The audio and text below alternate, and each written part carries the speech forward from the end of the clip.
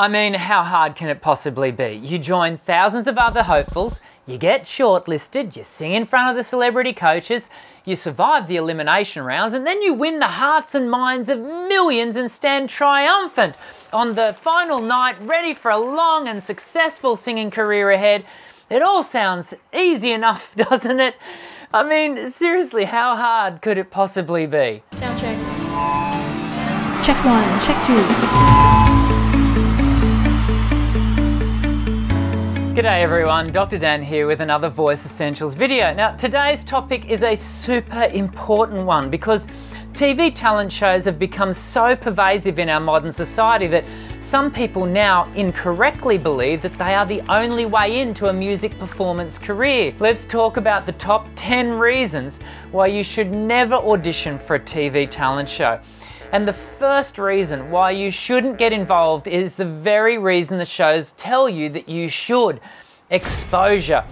Sure, exposure is a very real and ready aspect of the show, but the producers only focus on the positive publicity, the positive exposure that just really comes to the top 2 or 3 contestants.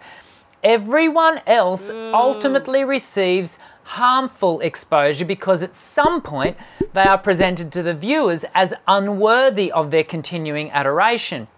Sure, it's exposure, but probably not the kind of exposure you want. Now, secondly, let's not fool ourselves into believing the artists are in control of their own destiny. Once the singers sign the airtight contracts, they forego all rights and effectively hand over their artistic fate to the corporate producers of the prospective shows and the record labels that may reluctantly take them on later down the track. If you want to fashion your own identity as a singer and performer, TV talent shows are most probably not for you. Speaking of contracts, rumours abound, but suffice to say, the arrangements that these programs offer on behalf of the record labels are fashioned to enslave the artist for many years beyond the completion of the program showing. Many young artists have been effectively shelved by these totalitarian TV talent show contracts, all but missing their window of opportunity to get a start in the industry. I know this is all sounding rather doom and gloom, but before I give you further reasons to avoid these programs, please take a quick moment to hit the thumbs up button if you're looking forward to hearing more about the dangers of the TV talent show. So why do so many young people line up year after year like lambs to the slaughter? Well, I've coined this phenomenon, labelling it the King Arthur syndrome. I've got a whole other video about the King Arthur syndrome, which I'll leave a link to in the description section below, but suffice to say, TV talent shows prey on the young artist's insecurities and search for significance. And despite knowing that nearly every contestant before them has failed, like King Arthur, they step up to the rock believing they will be the ones to remove the sword from the stone. To say it another way, it's like buying a lottery ticket and thinking against all rational thought that you will hit the jackpot. But you see, even if you do win, you lose. Don't believe me? Then I have one question for you.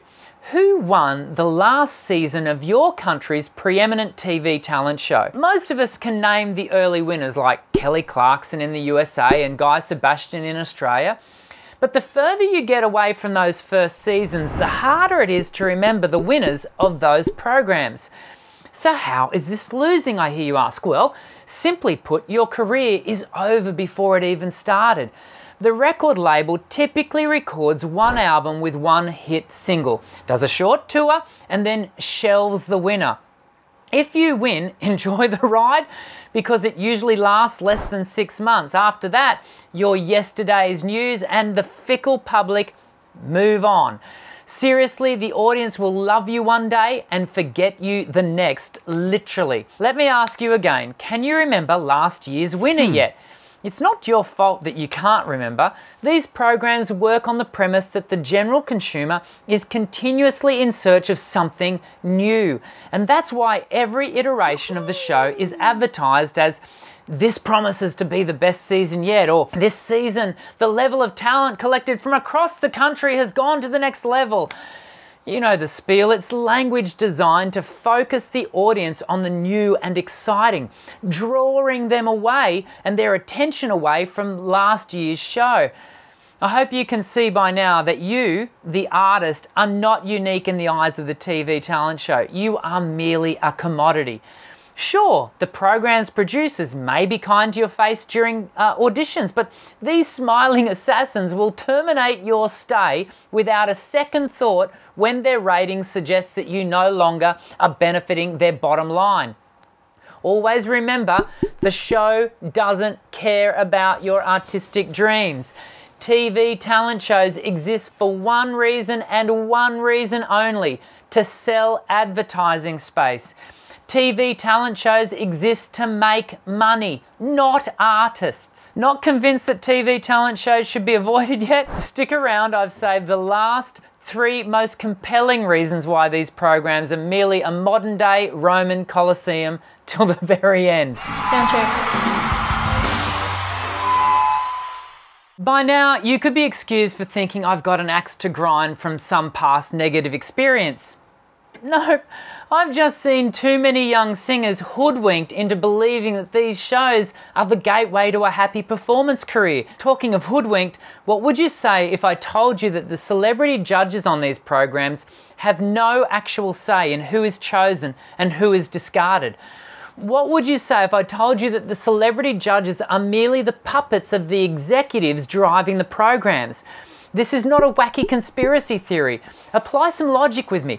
Do you really believe that the TV executive producers are going to hand over the control and direction of a multi-million-dollar production to 3 or 4 celebrity singers whose resumes almost certainly do not include A&R development, artist and repertoire? Let's not kid ourselves. At best, the celebrity coaches are pawns in a more significant game. At worst, they're complicit in the demoralisation of tens of thousands of singers. But let's not single out the producers and celebrity coaches as if they were solely to blame. We too, the viewing public, must take responsibility for the part we play in the big machine called TV talent shows. You see, every time we watch one of these programs, albeit for harmless entertainment, we offer up our acceptance to the machinations of the show. And if we choose to audition, we actively participate in a process that churns through singers like they are pieces of cheap gum. The moment the chew has lost its sweetness, it's spat out and discarded to be trodden underfoot. And all of this might be somehow okay, I don't know how, but it might be okay if the results for many past participants weren't the cessation of their singing and commencement of countless sessions with a psychologist. Now, I fully acknowledge that not everyone who auditions for a TV talent show will require mental health care in the days following their participation, but there are far too many reported cases for us to ignore the genuine possibility that you might not handle the audition process. Even if you're willing to risk the humiliation on a national stage in front of millions, I encourage you to think twice about risking your mental health. These programs can literally cost you everything. I've just offered 10 reasons why you shouldn't audition for a TV talent show. What have I missed? Leave your comments below, and if you're so inclined, feel free to offer an alternative view. Perhaps you think singers should risk it all and audition. I'll be keen to read your thoughts as well. In the meantime, take a moment to share this video on your social networks with every singer who is considering or has considered auditioning for a TV talent show. You never know, you might save their artistic lives. I'll see you soon. I'm Dr. Dan. Sing well.